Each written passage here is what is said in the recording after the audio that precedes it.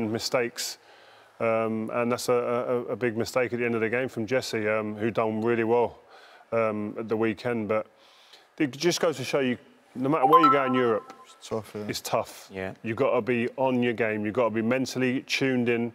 And yeah, they started well, went a goal up, but a decision in a game can change it. It was a bad touch, a bad tackle from Wan-Bissaka. And then the game turned on its head totally. Yep, lost a man, lost the lead, lost the game. Not the start to the Champions League. Manchester United would have wanted. No, it was an opportunity. It was an opportunity, and of course there was a lot of talks behind the scenes as well, like that he was close to signing for City.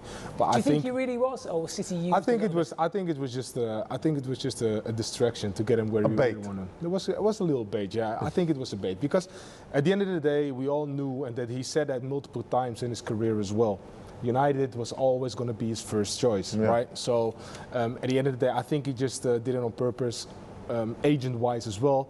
Just put a little bait out there for City to try to reel him in, and then United just snapped him away at the end of the day. Yeah. But I think overall it's good for the Premier League.